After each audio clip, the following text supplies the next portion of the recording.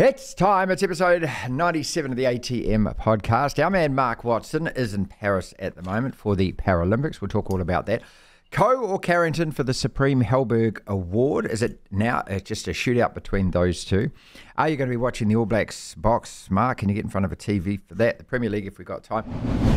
Apologise to me! Gay party, mate. How is it? It's good. It's good. It's always a long flight, isn't it, Martin? You've done this yourself, only for the World Cup last year. So it's always that jet lag. You're sort of shattered by 6 o'clock at night, and then you wake up at 2 a.m. and you can't get back to sleep. But yeah. I'm in a media village, so it's the first time I've actually been to the Olympics or Paralympics where I've actually had to stay in a media village, and so that's been interesting. But met a couple of really good British and Canadian commentators today. Both over here doing table tennis, ironically, and we had a really nice day just out and catching up. And first time in 3 days where really I sort of felt like I was in Paris. So, we have big sort of broadcasting meetings, later today or tomorrow French time, I guess, and then things do kick off, and then you don't get so much time to look around Paris, so you sort of got to try and do it early, or you tend to miss out. Well, Notre Dame, how spectacular is that little bit along the Seine there, where you get that, you can see the Eiffel Tower in the distance, you got the La Louvre and all of those old buildings. It just feels like, I don't know, when I was walking around there, you feel ancient. You feel like there's been hundreds of years of history here, and that's the main thing I get when I'm overseas in Europe. It's just something that we miss out on in New Zealand because we just don't have that dating back. Yeah, look, I think there's a big difference between driving through Narrawahia and places, places like Huntly and Hamilton to sort of Paris, and you just see this most spectacular architecture and, as you say, just the history, and it's just got this grandness about it, doesn't it? And there's such a romance about the city of Paris. There genuinely is, with the cafes and the statues and these famous landmarks that we've all heard of, but maybe we haven't all seen and been around, and the proximity of it all. And we actually found this lovely little bar, and they're actually serving pints of beer for €3, which is just unheard of. We'd been to a little pub earlier today. We went and checked out the table tennis facilities and stuff with some of the commentators doing it. And, we actually ended up getting basically, I think we were paying about $20. It almost felt like we were paying $20 for a beer there. So it's just the one thing New Zealand doesn't have. We just don't have that history, do we? But we certainly have the beauty. Apologise to me! The Paralympics then, what can we expect? Because once you've kind of just had the Olympics, and it feels like, wow, you soaked all that up for 2 weeks and it was non-stop and things, and then you take a breath and now we get the Paralympics. We're going to get a hell of a lot of medals and things. Just tell us a couple of the stories that you're looking forward to the most. Oh, look, there's just always the story, isn't there? There's always the story. And we sort of, as commentators, like, what story can you tell? If they've written it down in their bio, we can tell it. So you might talk about how they picked up their particular injuries, the level of impairment, were they born with that impairment? Did it come as the result of an accident? Did it possibly happen in combat? And so there's always those stories. I think the thing that appeals to me is that just the way these athletes have to adapt to be able to play their chosen sport at the highest level. I mean, there's the Egyptian with no arms who plays table tennis with his table tennis bat in his mouth. He's also a very good golfer by all accounts. He even plays a pretty mean game of pool in terms of he's had to learn to just, carry the cue basically between his chin and his shoulder.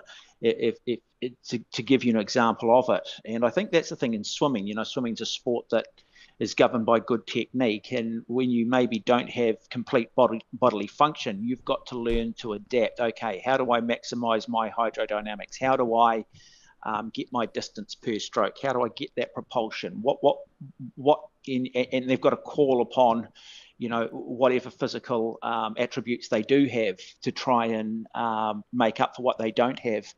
And I think that's the thing. And it's only like, even just walking around the table tennis, I was there when they were practicing, and just watching some of the rallies and watching some of these athletes up close that, are missing arms, missing limbs and stuff. And you do just sit there and go, wow. And look, it's easy, I guess, at times. I think there are some athletes who I do think take the mickey a little bit out of it, where you do wonder whether their impairment is actually really affecting their ability to play that particular sport. But they're probably the exception to the rule, not the rule. And you think, oh, hey, what are you guys actually doing here competing? You probably could participate in just sort of able-bodied sport and be probably pretty competitive. But yeah, generally, I think it's only if you have found yourself in a situation where you ended up being disabled, or you know a family friend that does, it does give you a real sense of self-worth. It does give you that opportunity to strive. Apologise to me! All right, let's look at Ko versus Carrington then, mate, for the Supreme Halberg Award. Is it a straight shootout between these two? Yeah, I think Lydia Ko is now the front runner without doubt. She's just won the British Open in women's golf, and I think there's an awful lot of depth in it. The reason why there's so much depth in golf, as you've heard me famously say in the past, it is because there's a real high level of enjoyment. It's not a sport that requires a lot of real physical hurt, like you get running a marathon, or you're doing repetitions on a running track, or the level of pain that you're going to get with kayaking. So for those reasons, it's a very, very big sport internationally. But winning the Olympic Games gold in women's golf, and then winning the British Open or the Open Championship, I think probably gives her the edge. Carrington, 3 gold medals, but only the one individual medal, but still comes away with 3.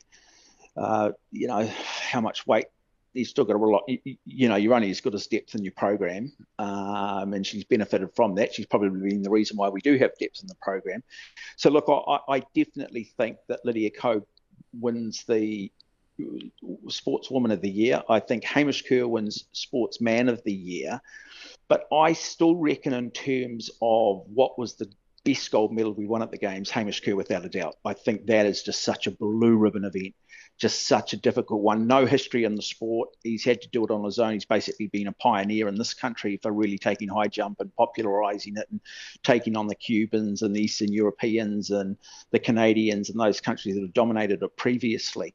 So I think if Lydia Ko hadn't have won the Open Championship, I would have probably gone with Hamish Kerr, to be honest, over Lydia Ko. I just think, over Lisa Carrington. I just think that what he did, supersedes winning a gold in kayaking. But it's always going to be debatable, isn't it? And I think also too, let's not kid ourselves. I mean, I think there's always going to be a reason to tend in our country probably tend to lean a little bit more to women's athletes. Yeah, look, it's 6 of one, half dozen of the other in a lot of ways, excepting the fact that, when Lydia Ko won a gold medal, and that's the only event that she was actually in, so therefore you balance that up against Lisa Carrington, who had 3 gold medals, then 2 weeks later, that's what gets me, Mark, more than anything. It's peaking and then it's peaking. And it's not just winning any old golf tournament, it's winning the women's major championship. So I'm kind of leaning towards her because of that. If it was just gold medal versus gold medal and then Hamish Kerr's in the mix, I'd say, but I actually think Lydia Ko's now got the neck in front. Yeah, I mean, I think Lydia Ko's lucky for the fact that there's 5 major championships on offer in a calendar year, so she gets 5 opportunities to add to that Olympic Games gold. As we say, Carrington, she only gets that 1 week, that 1 window every 4 years to do what she's done. But yeah, I just think there's probably a lot more depth in women's golf than there probably is in women's kayaking, and therefore, it's quite extraordinary. And so, yeah, Lydia Ko to me. Apologise to me! Will you be watching the All Blacks versus the Boks, mate? Do you get a chance to watch it? Oh, I'd love to. Yeah, I've got to just check my schedule. I was just talking to a couple of the English commentators who are out on their rugby and saying, hey, look, this is on. Let's see if we can watch it. Let's see if we can go somewhere to see it, because I think it comes on in the afternoon over here. Oh, look, I'll be watching it. I don't have a lot of expectations. I still don't think the All Blacks will win. I don't think we've spoken since Leon MacDonald was basically stood down or parted ways. To be honest, mate, I don't think Leon MacDonald was the right guy to be in there anyway. I just never had the right feeling about Leon MacDonald. To me, he just hadn't done enough. And I think he was shown up by Vern Cotter this year with the Blues, possibly just how deficient he is as a coach.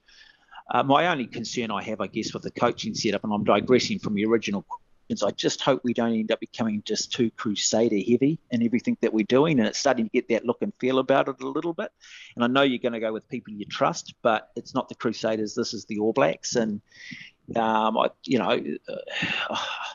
said this last week. I've been disappointed with Scott Robertson in terms of his selections, and hopefully this Leon McDonald in parting ways shows that he is in control. He is taking charge of this team. He's realising that the responsibility does fall on him. But look, it's one less voice, isn't it? Even though Tamati Ellison's sort of coming in. I don't know. I just cannot see them beating South Africa, and I'm hoping I'm wrong. I genuinely hope I'm wrong. What gives me just a little bit of hope is, well, this team's not a lot different than the team that we played in the World Cup, and we probably should have beaten them. We didn't. In saying that, we don't have Brodie Retallick, we don't have Sam Whitelock anymore, and we've had a few other players move on. So certainly be watching it. Will I be watching it optimistically? Probably not. I just hope the damage is not too much, Martin. Devlin. That is a disgusting act. The Platform.